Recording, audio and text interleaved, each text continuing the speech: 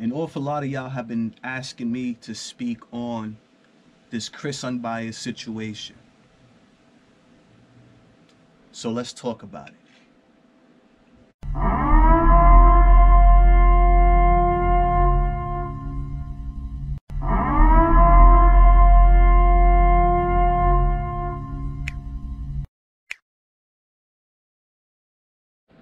First and foremost, I just want to say that the only reason that I'm speaking on this topic right now, right, is because my thing, if you follow me, you know that my thing, right, is keeping it real, right? I try and keep it real. I try and be genuine. I try and be authentic with how I feel, what I think. And I don't want to come off as I'm defending Chris Unbiased in any way. I don't want to come off as, and I feel like a lot of people are feeling as if though I remain quiet about the situation, it looks as if though I am in some way, shape, or form defending Chris Unbiased and whatever situation is going on currently at the moment as it pertains to Chris Unbiased and this open case that he has going on with the state of Georgia. Right? So for that reason, because I don't want to come off as compromised or as biased towards Chris Unbiased, because I'm a very neutral person. I try and look at things from all perspectives. And me being someone who has and helped raise 3 younger sisters as well as grew up with a single mother, can never ignore the cries for help from another woman. I can't. As much as I can try to, as much as I can't help but be empathetic towards a woman in a situation specifically. Now, does that mean that I'm automatically believing whatever a woman is saying? No. But at the same time, I can never ignore what another woman is saying simply because she's a woman. And I do recall hearing Chris Unbiased saying something about believe all men and not women, or tweeting something of that nature. And that I completely 100% disagree with. Everything should be neutral. We should look at things from all perspectives and not believe anybody until enough proof or evidence has been shown and or demonstrated to whomever you're trying to convince that you're not lying to or that you're telling the truth to. Whoever you're trying to convince to, as long as you produce enough, that's how it goes. So again, in this situation, I'm only speaking on it because I don't want to seem as if though I'm defending Chris Unbiased by staying quiet, because that's not what that means at all. And if in any way, shape, or form, I did believe or was fully convinced that Chris Unbiased would do such a thing, I would immediately denounce Chris Unbiased. It's funny because some people act as if though I'm so close to a Chris Unbiased that I wouldn't like cut ties or denounce or speak on and completely bash and destroy Chris Unbiased for having done such a thing, which I absolutely would, bro. I absolutely would, bro. Absolutely would, bro. But if you guys really know me, you guys know that I'm not quick to believe whatever. That's actually part of my whole thing here, is I'm not quick to believe whatever narratives or whatever things are being put out there, like in battle rap. So this is why I'm addressing the situation, bro. But I also see, it's funny because I see in my comments people, and I'm not going to specifically mention you, in my comments begging for my attention, bro. I see you in my comments begging for my attention. I will never acknowledge you as much as you guys, right, the Powerpuff Girls, acknowledge me. As much as you guys may slander me, as much as you guys may take time and energy out of your day to discuss me and my channel and my growth and what I'm doing here, I will never acknowledge you guys. You guys are a waste of time and a waste of energy, bro, and always will be. You guys will remain that way. Even if it turns out that it is 100% true that Chris Unbias did all this and is a monster, bro, you guys will still be losers, bro. That's how it'll remain. You can continue begging for my attention all you want. That's where it's going to remain. We have completely different purposes as it pertains to what we do. I try and keep battle rap real, honest, and genuine, bro. You guys want to destroy it. You guys want to destroy people. That's your purposes. For views and clicks, which is absolutely pathetic. But anyways, before I even discuss the Chris Unbias situation, let's hear what the alleged victim has to say. And I say alleged because, bro, and again, I repeat, I am completely empathetic and even sensitive to what women say. I damn near raised my 3 younger sisters. There was no father around. With a single mother. That's just how it was, bro. You know how many times I got into altercations and fights defending and protecting them? Like, that's just what I was built to do. That's what my heart tells me to do. So in this situation, I have to hear what she has to say.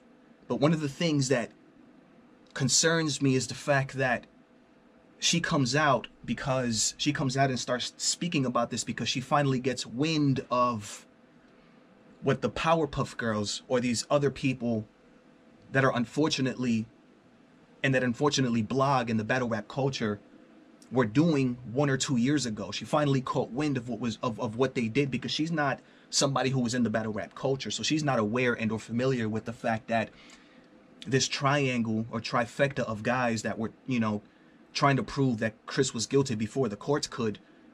She didn't know that these guys were discussing her life. You know what I mean? She didn't know that they were discussing this potential case and this thing that was going on and that was such a hardship in her life. She didn't know that. So when she finally caught wind of that and saw some of these videos is when she started speaking out and discussing these things. And one of the things that concerns me about this, as much as I empathize with what she's saying here, is that she also mentions that Chris moved 2 houses down from her. It turns out that Chris does not live 2 houses down from her. It turns out that Chris doesn't live anywhere near her. He may have at some point in time in the past, but he does not live anywhere near her currently. So this is one of the things that concerns me about what's being said and what's happening right now. Let's hear what she has to say, though. I got attacked in 2015, and I was 20 years old. I'm 27. This nigga has been stalking me ever since then. I wasn't even the one that took him to court. Once again, the state picked it up. The state took him to court. The state took him to court, not me. I didn't even press charges. I did the rape kit, everything. I didn't press charges on him. I've been trying to let this go and live my life because I'm fucking terrified. You feel me? I'm fucking terrified of this man. This nigga, after he attacked me 2 years later, he attacked 2 women a day of fucking park. He attacked a stripper, and then he attacked a whole nother woman and drug her in her fucking car down the street. This nigga is dangerous. He stole her phone, and when the police went into his house, they found multiple burner phones. Multiple.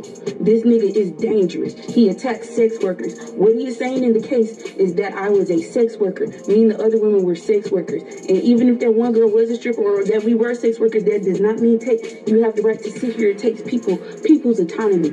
He was running a fake Uber and a fake taxi, taking people's pussy. Like, you feel me, out here. And he's been doing that for years. I do not know why he moved down the street from me, but I feel like it has something to do with the fact of, you feel me, my DNA was the one that got him caught. My DNA was the one, my police sketch was the one who got him caught. The other victims ain't, you feel me? And even then, the other victim, he dragged this one lady down the fucking street at the fucking club. It was witnesses outside of the club watching him drag this lady down the fucking street, bruh. This nigga's dangerous, bro. This nigga's dangerous, bruh.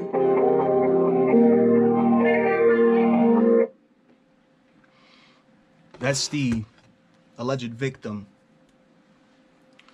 that is part of this ongoing case that has to do with Chris Unbias. There's just, it's tough because the main reason that this is tough, bro, is because, and the only thing, bro, it's like, it's tough to discuss because no new facts or information have come out for this case, right? Like what she, like nothing, there's nothing like new that was brought about. And at the same time, Chris is free in the streets and has not been found guilty as of yet. Which is why it's like, it's tough. It's tough because it's like, yo, this guy can either be a complete monster, or this guy can actually be found to have been innocent of whatever these crimes are. And that part of this whole thing is what hasn't happened yet. That's what hasn't happened yet. Which is why it's so difficult to try and even start to determine whether or not this man is actually guilty of such an atrocious and disgusting act, bro. Because it's like, yes, even I would feel some type of way about myself having even had Chris in my intros, if it turns out that this man is actually guilty, bro, of these types of things, bro. I would be disgusted with myself for having considered Chris to be an acquaintance even. I don't think people understand that. Like,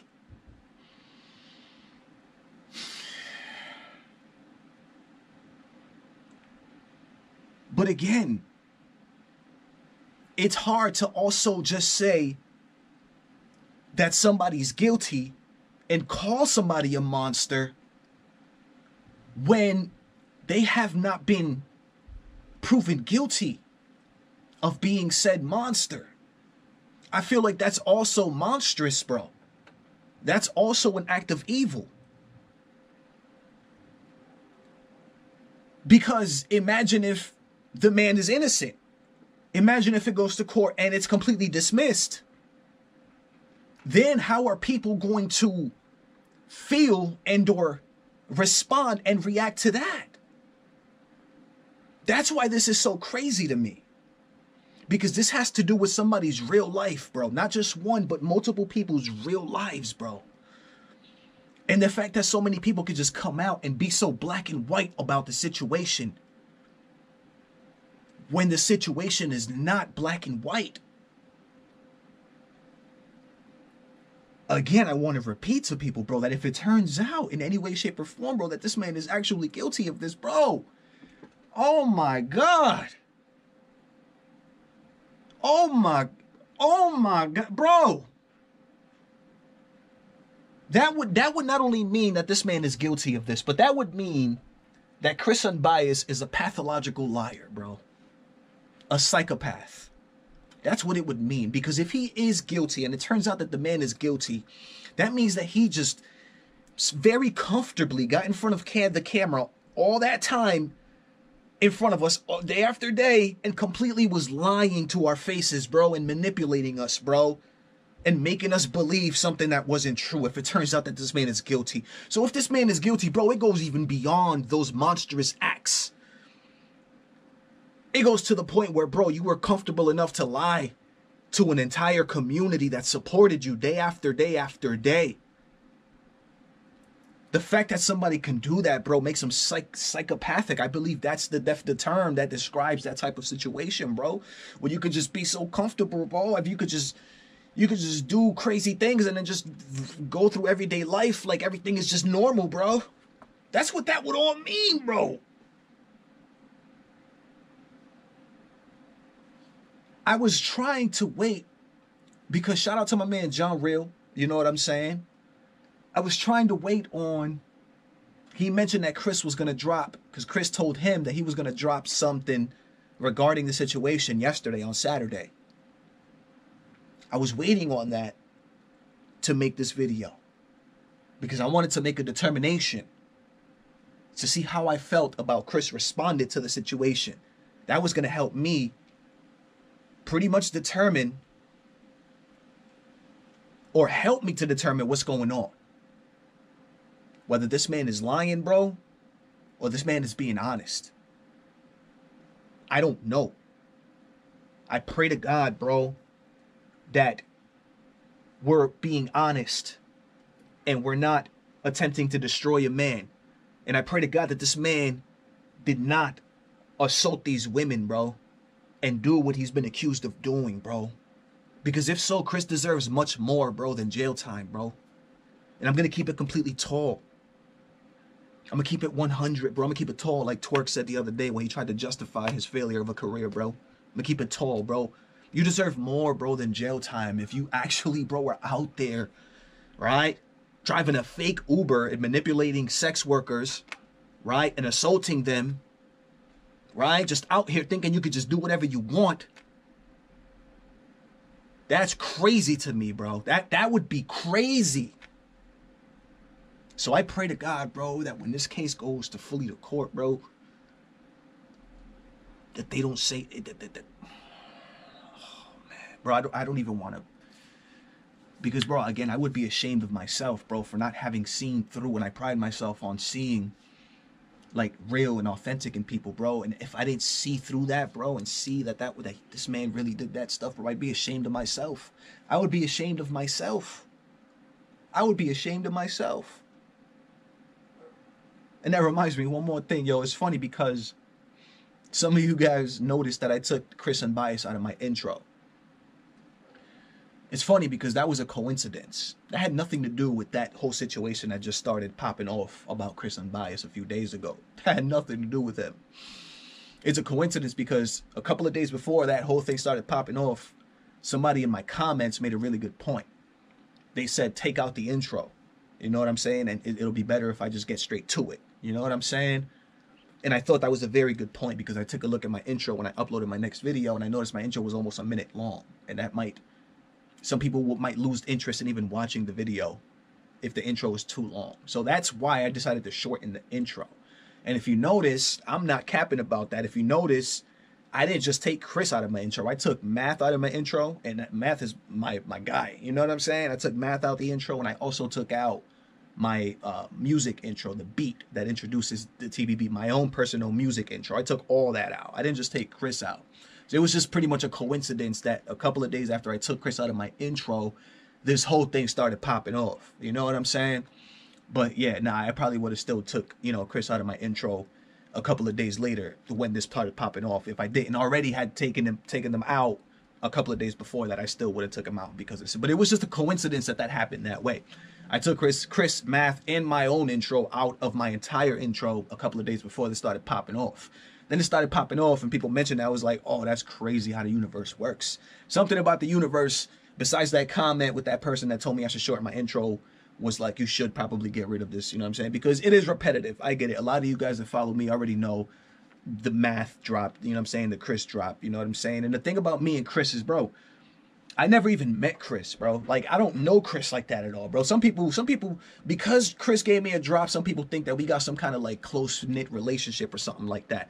I've gone back and forth with him a couple of times on Instagram, you know what I'm saying, via voice clips and DMs, you know what I mean? But that's beyond, that's the extent of my communication and relationship with Chris Unbiased outside of YouTube. You know what I'm saying? Like, I've never met Chris. I don't have a personal relationship with Chris. He gave me a drop, bro, when I started YouTubing, bro. He gave me a drop, bro, and shouted me out, bro. To me, that was very helpful in my YouTube career because Chris was popular and people were watching Chris. So you can't blame me, man. You got to blame the people that was watching Chris. You know what I'm saying? Where I was like, yo, this guy, you know what I'm saying, he's respected. He looks like he's respected. You know, people watch him. So I appreciate the fact that he gave me a drop, you know what I'm saying, when he didn't have to. You know what I mean? And That's where I got the intro from, man, with Crystal. Some of y'all think that we like probably like this or something like that, or we chill or something like that, bro. I mean, before this whole thing started popping off, man, I probably would have, you know, gone to, you know what I'm saying, to go. But you know what I'm saying? After this whole thing is coming out, bro, and it's just you just got to start second guessing. You know what I'm saying? Like anybody, because anybody's capable of anything. You don't know, and I don't know, bro. I don't know. I don't know if this man is guilty. I don't know if this man is innocent. I don't know if she's lying. I don't know if she's being completely 100% honest, bro. I just know currently Chris doesn't live anywhere near her, so I'm not sure where that came from. Maybe she's still under the impression or believes that Chris lives somewhere near her or something like that. I don't know. I don't know, man. I don't know, man. I just made this for y'all, bro, that know and understand that I pride myself on being genuine, bro, and keeping it real, bro. And that's just what it is, bro. That's just what it is. You know what I'm saying? Let me know what y'all think, man. You already know what it is. It's your boy Dro coming at you live and direct from the battle.